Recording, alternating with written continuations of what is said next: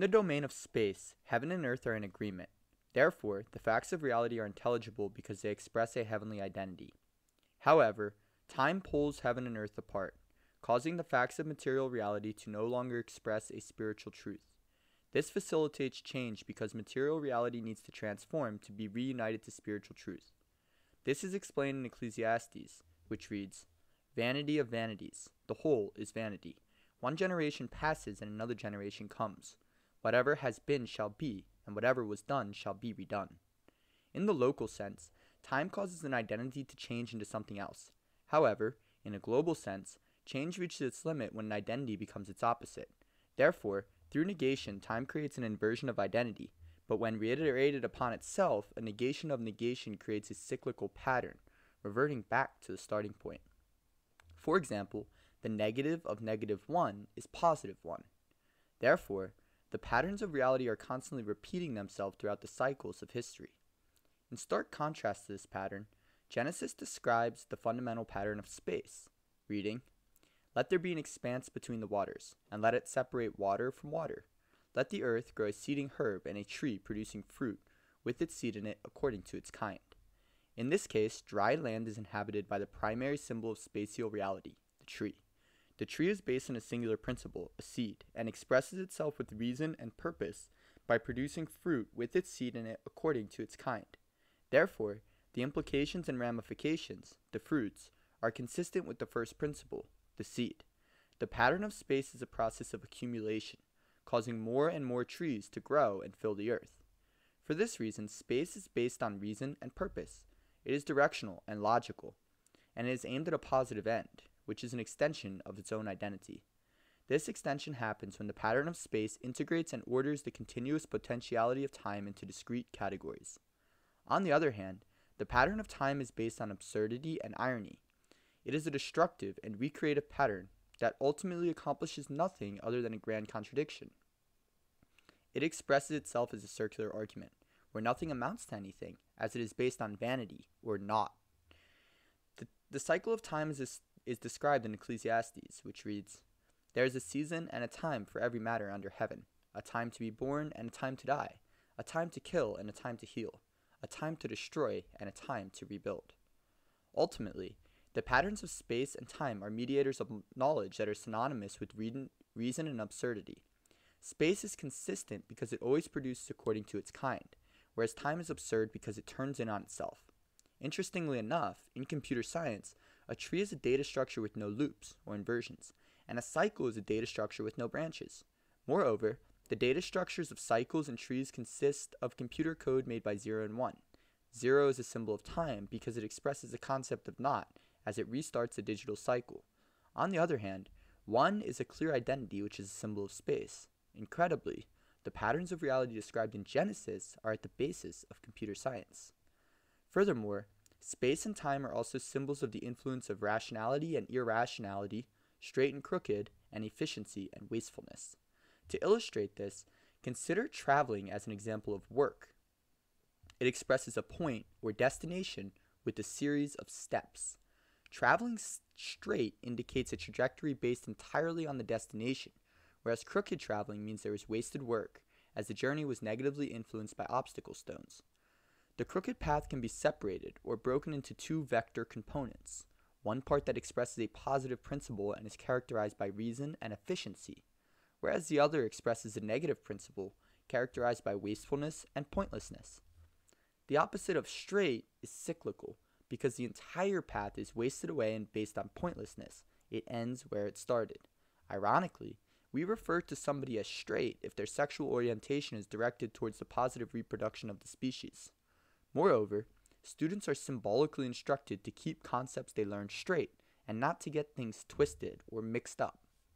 In addition to traveling, counting and measuring are also basic examples of work that impose category, meaning, and definition on the natural world by integrating raw quantity into discrete and rational patterns. Therefore, the ability to mark, count, and measure things is associated with human work, rationality, and logic in the domain of space. This is symbolized through the number 6, which symbolizes 6 days of work, the 6 square faces on a cube, and the 6 directions of space. It represents rationality, work, and reason. Moreover, our time system is based on the number 6. 6 days of a week, 60 seconds in a minute, 60 minutes in an hour, etc., etc. On the other hand, the number 7 symbolizes completeness, as it integrates the 6 days of work into itself, as well as an ambiguous remainder, the 7th day of rest that is left uncounted. The full symbolism of the number 7 can be understood in the context of the inability to correctly measure a cycle with its radius, which yields a measurement of 6 radius and a little bit more. This is because the circumference of a circle is equal to 2 times pi times r. Pi is 3.14 and some remainder, so 2 times that is 6 and some remainder times the radius. Therefore, in this case, 6 radius and irrational remainder make up a circle. The irrational number can never be fully subsumed by the square patterns of reason and space because it goes on indefinitely, escaping the rational quantification of human number systems. In this case, the pattern of an irrational number is unknown, and it is defined only through negation of pattern itself. In other words, the only pattern of pi is that it has no discernible pattern.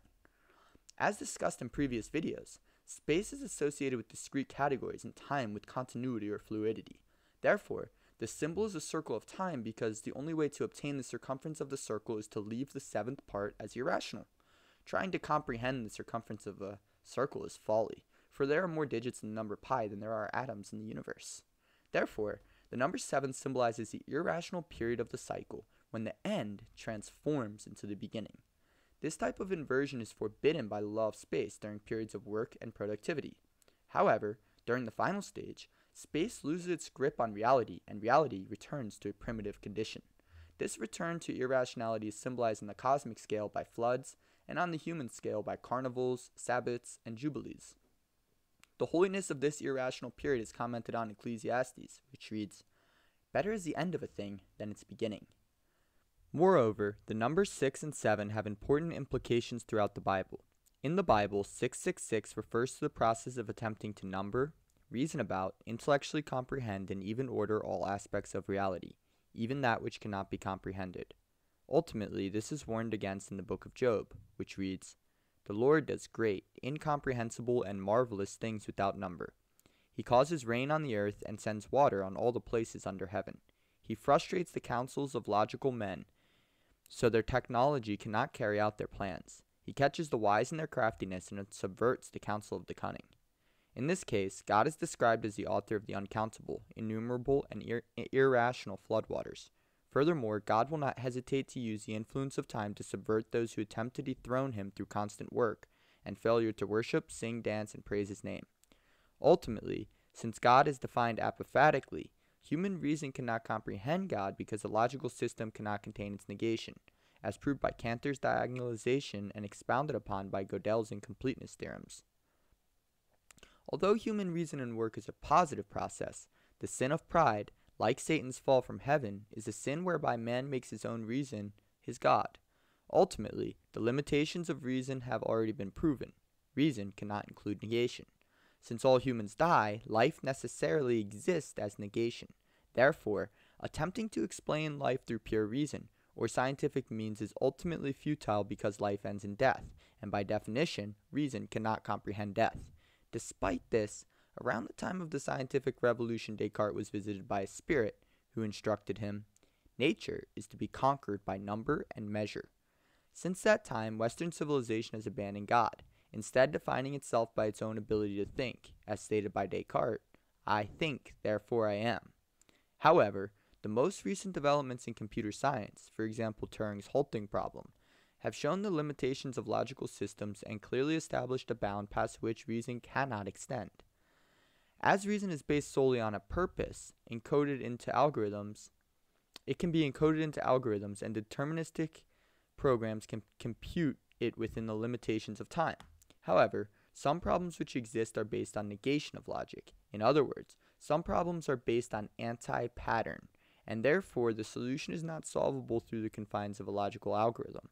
This type of problem is classified as intractable and is called NP, or non-polynomial time solvable.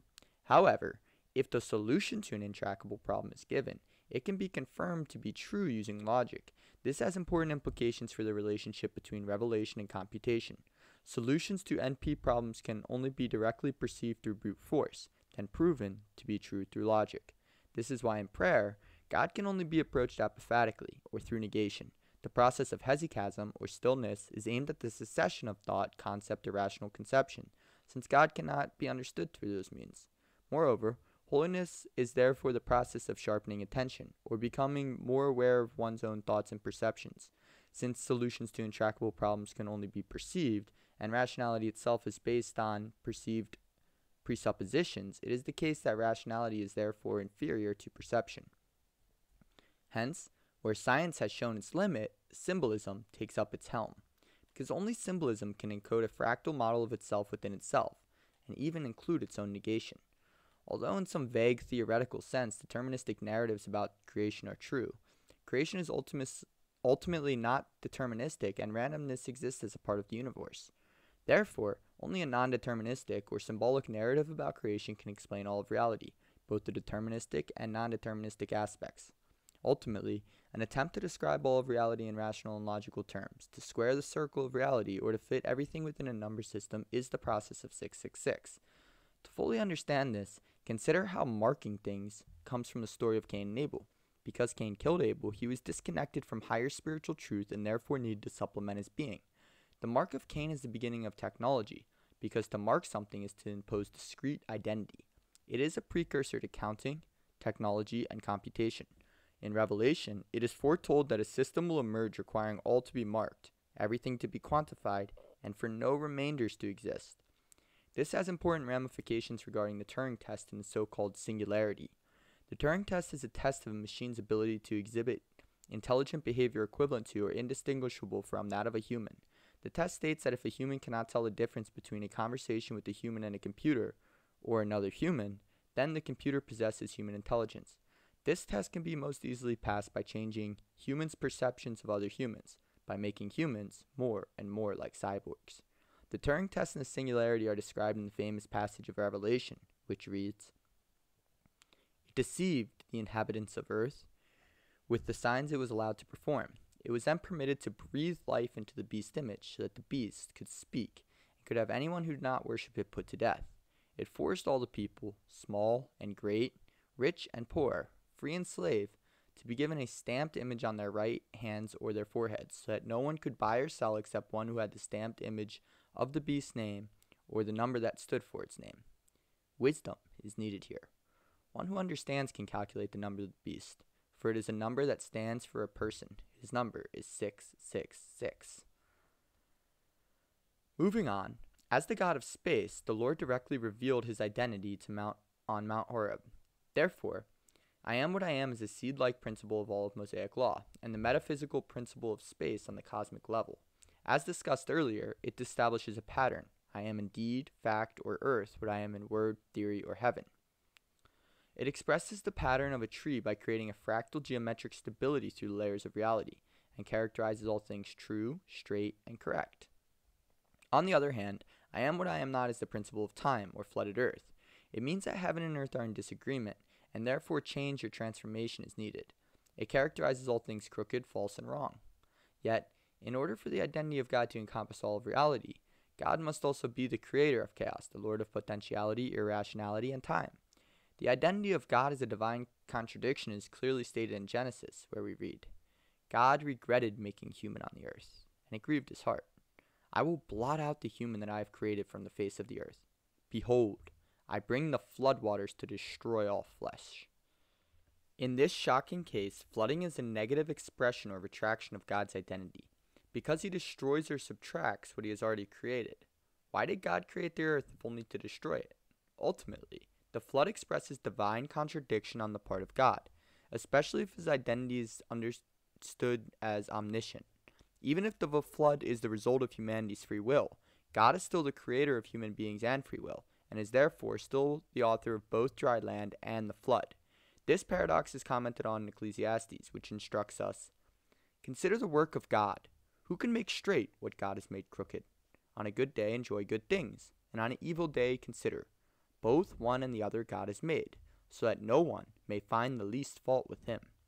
In this case, the author tells us that God created all things, including humanity, free will, and its implications. He created good directly and evil indirectly, as a byproduct or remainder. Therefore, man should not attempt to use his feeble logic and reasoning to construct a God who is in his own image.